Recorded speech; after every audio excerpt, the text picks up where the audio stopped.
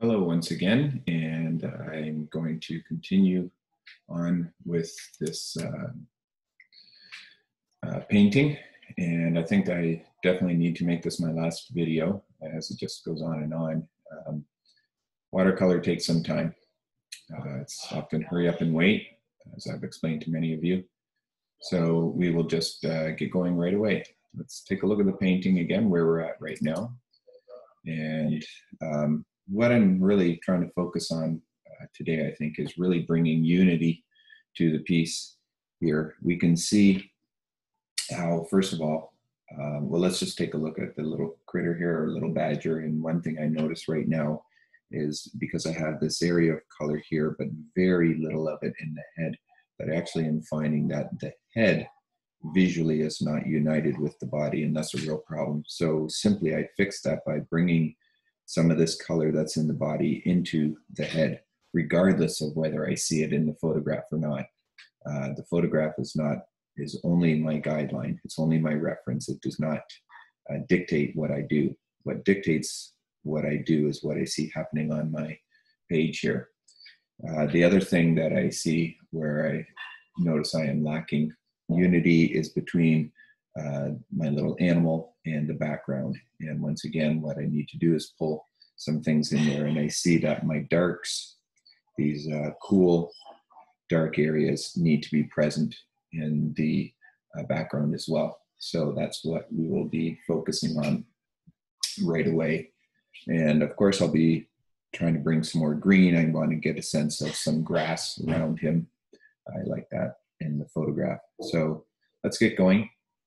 First thing I think I want to do is try and get some of these dark colors into my background, and that's where I will begin.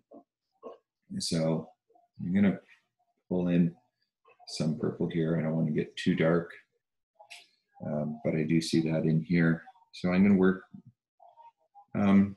maybe a bit horizontal in some areas, a bit vertical, depending on if I'm, if it's an area where grass is laying down on the ground, or is it actually areas where the grass is literally lifted up.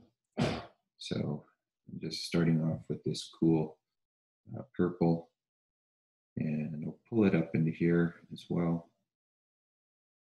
Lay this in. As we can see right away, the value of this is not near to the point where it will need to be.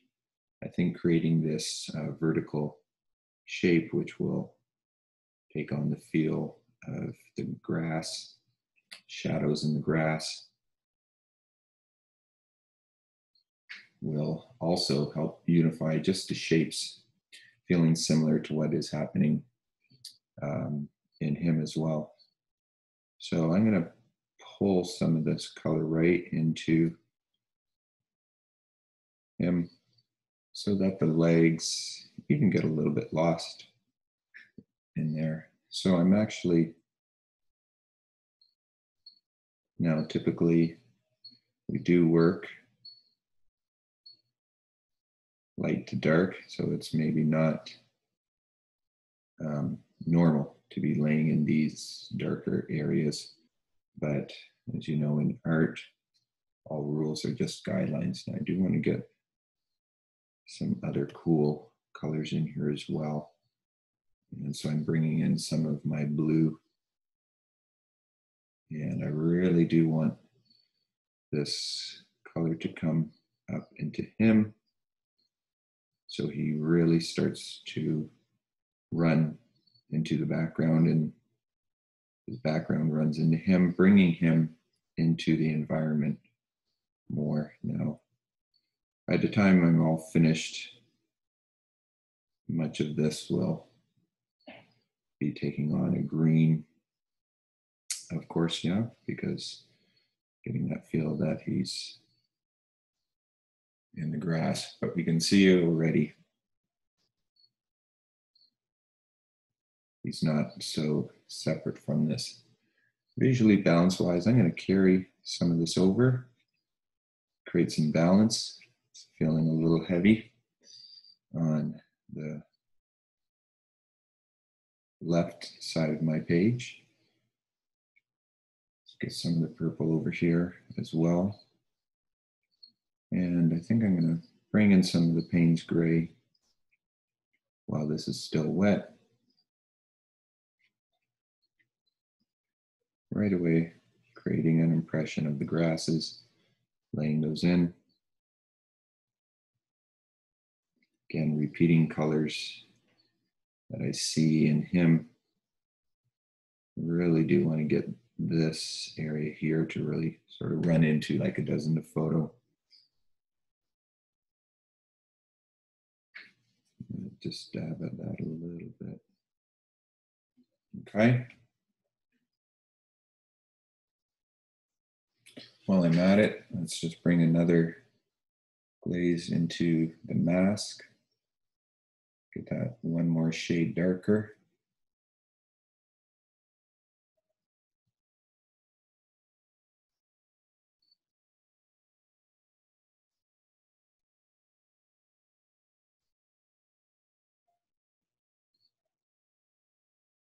Charge that a little bit, but get that to blend.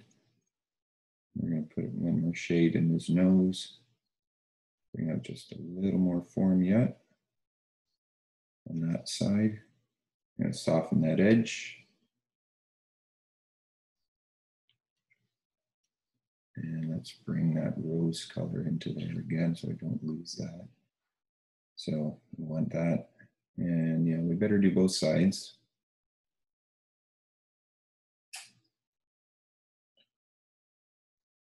Refer to my painting here. That maybe got a bit dark. So let's tone that down.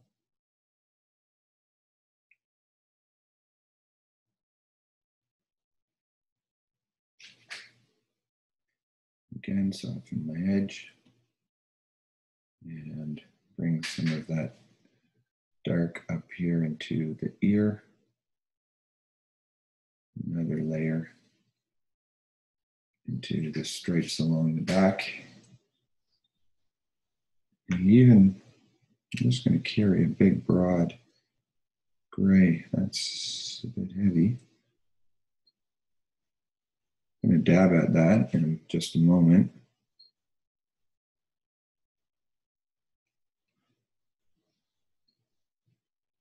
Let's pull that out.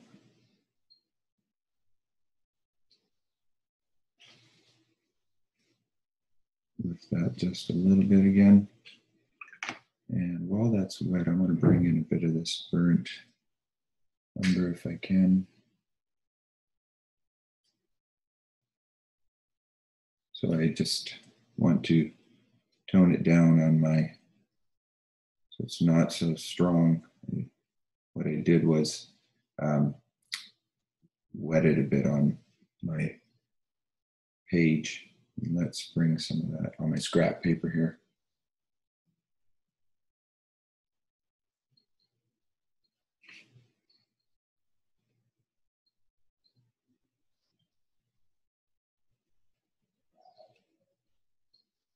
You can right away, that's pretty strong. So we're going to lift that right away before that dries on me.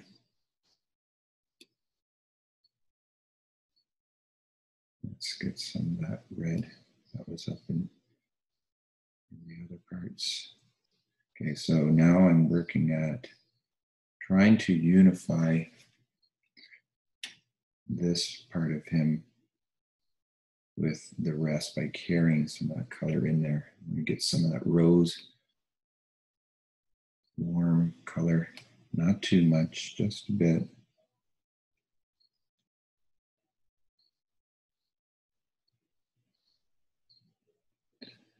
I'm going to carry just a little bit of it into here. So you can see it lays in when I first put it in there. It's really strong. So let's just tone that down right away. Again, what I'm doing, the purpose of this is not to copy the photo. The purpose of what I'm doing is to unify the head with the rest of him. That's why I am bringing these colors in there, for visual unity.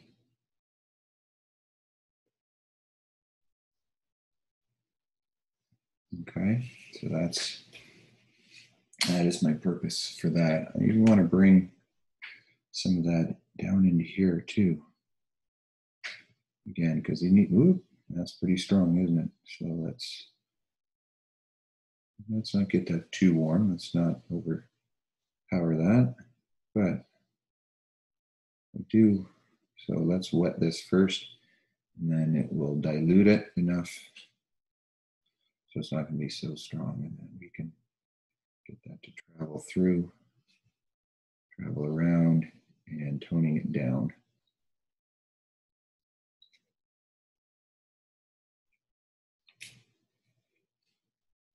Because I see a lot of that ground, brownish, warm dirt. It's probably just sort of a dirt.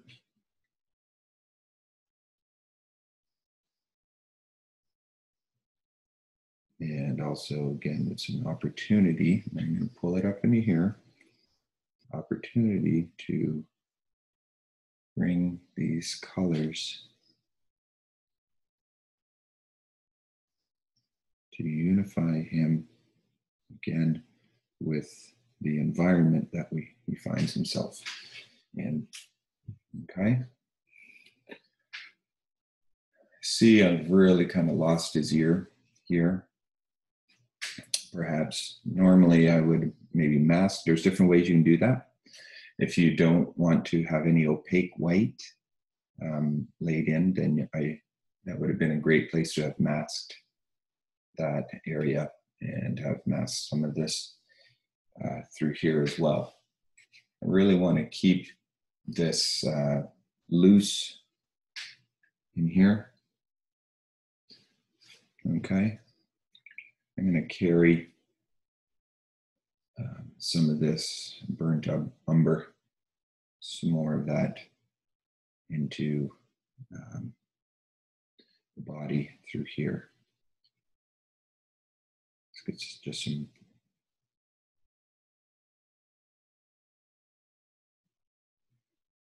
pure water.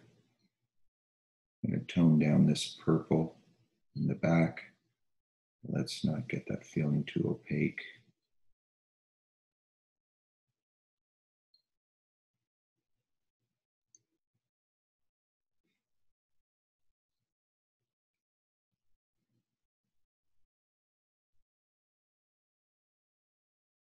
Carry it through so that it's in my highlight, my shadow area as well.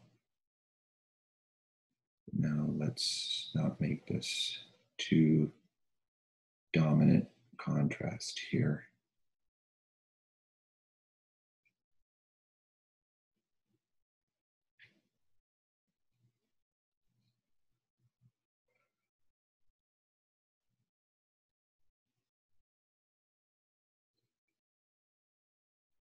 Mix in some of the Payne's gray right away so we can create areas of gradation, color happening. I'm only using my smear because the Payne's gray is such a dominant color. I don't like this shape, it's just too much, so we're going to try and make that not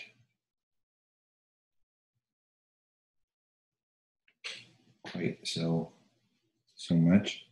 Tone it down a little bit though at the edge.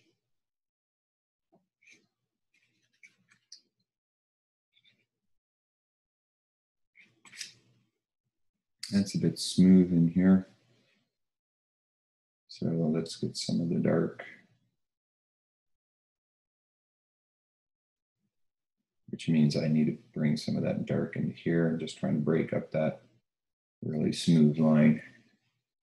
Keep it neutral by bringing in the Payne's gray so it doesn't get too much for what I'm trying to accomplish. Now I remember mentioning how that seemed too smooth there, so let's break up that edge of where my dark and light meet there. So break that up just a little bit. Get a little bit into here. Bring a little bit of my Payne's Gray into here. And let's get some more of the Payne's Gray into my background here. So I'm just charging it, dropping it in, letting it go. Once again, cool it down. Some cool blues. And now we need to let that dry before we can continue on. I really want to get some of those greens now in the background. Looking at my photo, I could keep going dark, but I don't, if I go too dark here, I have to go dark everywhere. And I need to, even though in the photo, the mask is much darker. This is I think I've established the amount of contrast that I want. And if I just make that mask really dark and there's nothing dark here elsewhere, it's going to be off balance. And I don't want that to happen. I don't want to lose that balance. So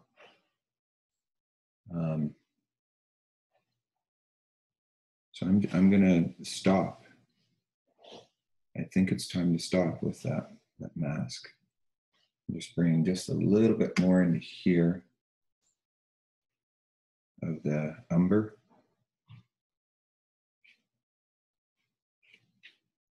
But also I'm getting dangerously close to overworking that. So let's just tone that down a little bit. I'm going to drop in a little bit of this rose color, just to warm that up a little bit, and you keep it unified with the rest of that there. Okay, all right, let's pause this for a moment and let that dry before I paint in my grasses. So I'll see if this is going to work in a minute here. I can turn this up so we can see the two side by side. And I'll hold this up. And we can see my painting and my reference. Okay? So not exactly the same, but that's not what we're going for anyway. Let's turn that back down. All right, and then we'll pause this a moment and come back to finish the green grass around him. Okay, so this is all dried now, so I can put another layer over top of it. I've decided that this shadowed area should get carried over into here. And I've also feel that I want to bring in a little more of the umber color. So, so I've got that one prepared. I'm going to get a bit of also a darker Payne's Gray to bring in there as well. So let's go ahead and get that shape along the back here. Once again, continuing on using a similar sort of shape as to what's been happening so far.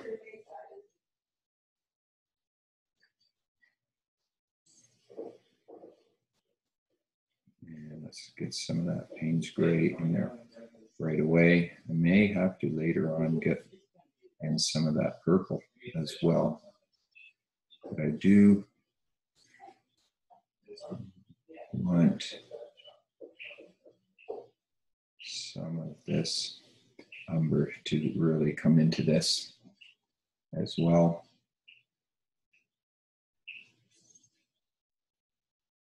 And be able to create just a little bit more of a shadow. Now I need to make sure I'm getting that elsewhere. Just going to tone down this purple a little bit so I can bring it into there as well. And at the same time, drop a little bit of the Payne's Gray in there as well. Again, unity being important, I bring it in somewhere else as well.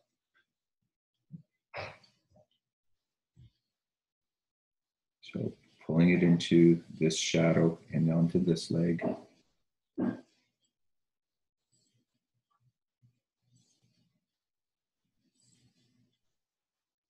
Pulling it up into here, bringing these shapes all together.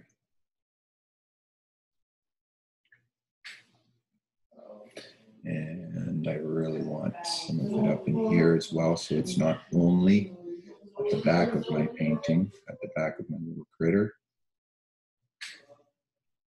but coming up in here, warm that up just a little bit. I was wearing the like pumpkin grape. It was like orange creeper. Yeah. Yeah, that one. And my light shades were orange. Yeah. That's a bit. So this quick dab will take care of that. And I'm even feeling a bit in here.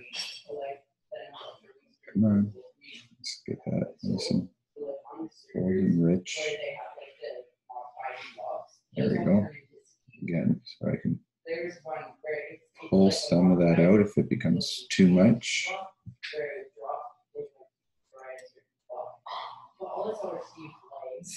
Right away. Hard dab like that. Bring a bit into the nose. Let's warm up that guy's little nose. Great. Now you just now I have a very funny looking view on my video. Sorry, that was my son about to come in yelling at me as I'm recording.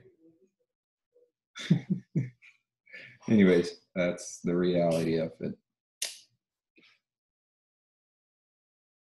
All right. Pull a little bit of this up into the back area here. And even just a little bit into here. But not too much. So let's pull that away a little bit. So it's just a hint. And a little bit more.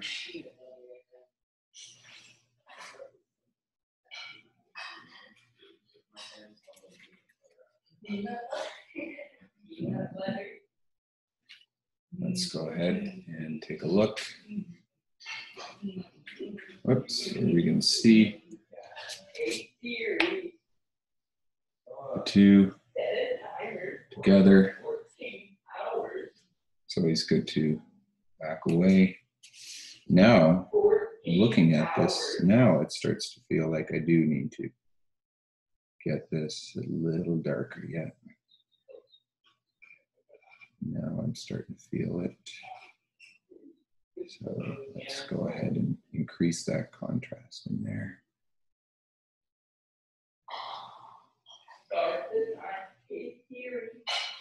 And again, there as well.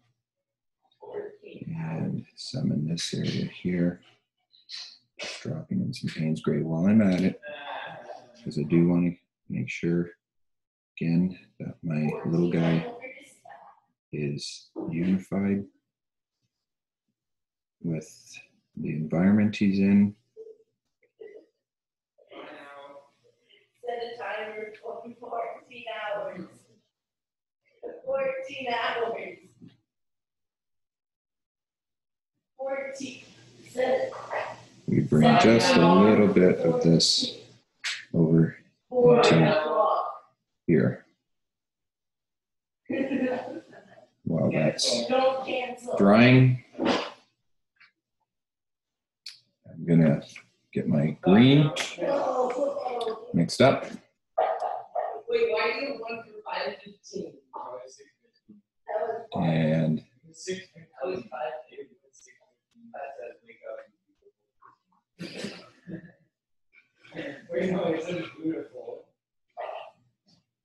all right, let's lay in some of our grasses.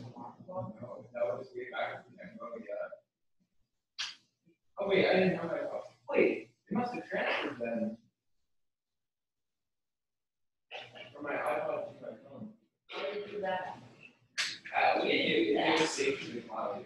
Right away, I do want to try to make sure that I am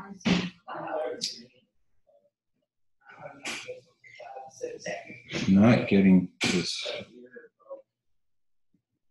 too much, too bold.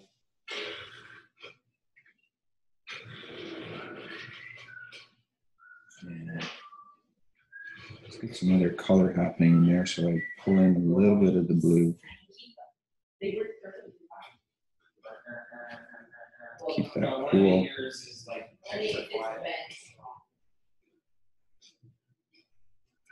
And bring some of the green to here.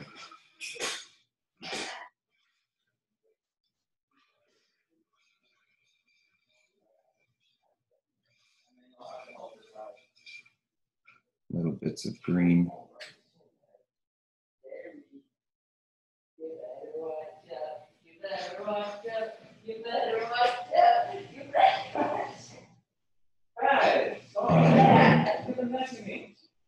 We're gonna bring some of those same colors into this part of the greens, this is some of the grass. Transparent, so we're getting a nice mix of colors showing through. And now, of course, in here, in this area. So by laying in those shadows before and now putting another transparent layer of green over top, we automatically get our highlights and shadows in the grass areas.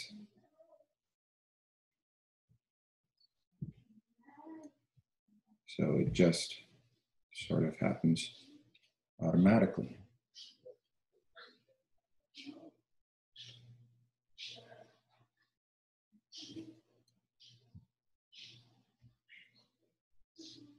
This also, you'll see now, this highlight on him stands out that much more.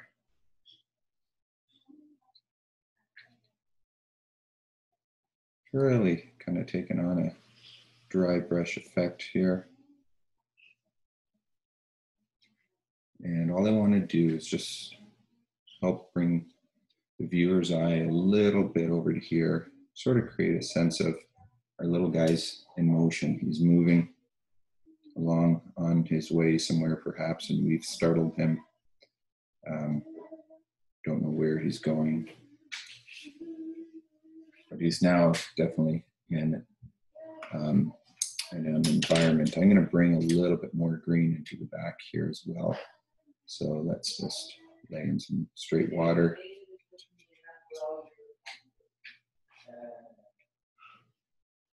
Up into there. And we should be able to just kind of fade that out now with some subtle green. Again, just an environment. We don't know necessarily what it is, what's going on, and we don't want to make that too big of a deal because we don't want this background to distract us from him. It should merely help. Just helps strengthen who he is, helps add a bit more to the story that may be behind this picture, but not become something that is challenging the viewer for attention.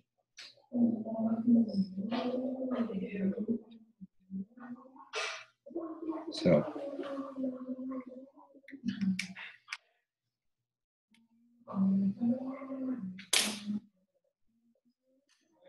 now I'm just going to,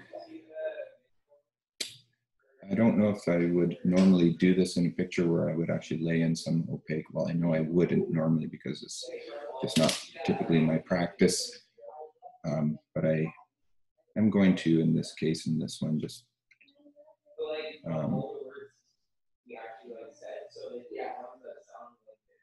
simply because, just to show that it is something you can do. So I need to clean up my my little pan of white paint here. And let's just pause this a minute as I get some nice clean water as well. Okay, so I have mixing up an opaque white. Now, again, in a watercolor, since watercolor is typically transparent, you achieve white simply by leaving the white of the paper, which is why we have masking. But it's very common for an artist, watercolors, to work with opaque and transparent colors together. So in this case, I'll just sort of show you a couple of things. If I do want to work with an opaque white, I really need to get that in there. And okay, so in this case, just to bring in a little something more into that ear, which I felt got lost. So you need a lot less water and a lot more paint, of course. And I can also, at the same time, bring in a little bit more highlight in here. Now, very often it will take on a different sort of effect if you only have, what I mean is the opaque will have a different sort of look than transparent. So it's important that we get it in more than just one place. So that's what I'm doing here. I'm getting some, I'm going to spread it out a bit.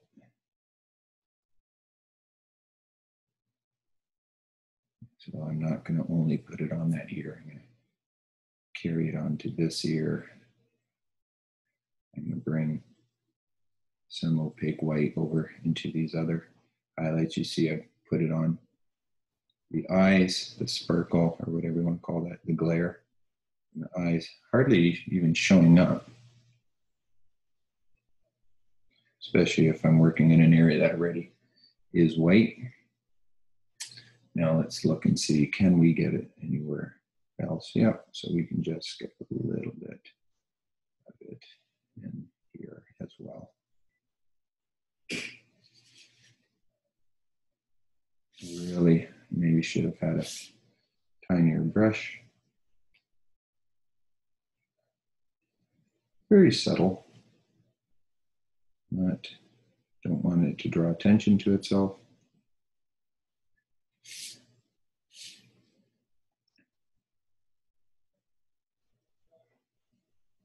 So now when you put something contrasting in, it will draw attention to itself unless you put it in more. If you only do a little, sometimes we get the backwards. We think, oh, I'm only going to put a little bit of it so no one will notice it. However, by only doing a little bit, it stands off on its own and it will tend to become more noticeable. We get just the opposite effect. So just like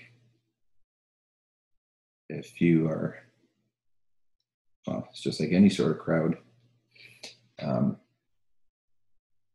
Yeah, if you, for whatever reason, are in a crowd and you're looking different, and there's only one of you,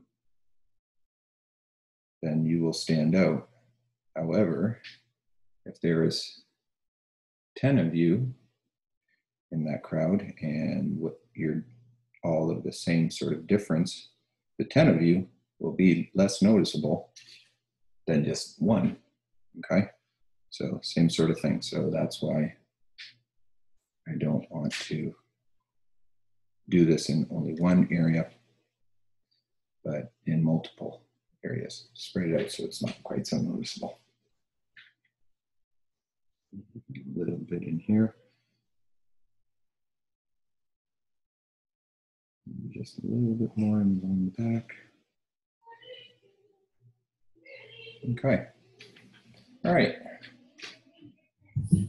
So let's tilt my camera here so we can get a view of our little guy here.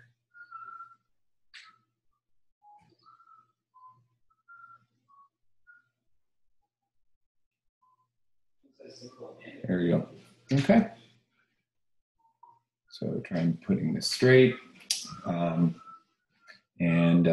Yeah, I'm feeling pleased enough with this little badger, at least pleased enough for now. So hopefully this is helpful. Hopefully, yeah, this gives you an idea of how to approach layering, how to approach warm and cool, how to think about value, and how to think of bold and subtle, all of those things. So again, thanks for watching. Just in case you stumble upon this video and you weren't part of the watercolor class, well, thank you for viewing that. And this has just been done as a part of a watercolor class that I've started during this strange COVID season that we find ourselves in 2020. So, all right. For those who are in the class, thank you. And really hope that this has been worth it for you. All right. Bye all.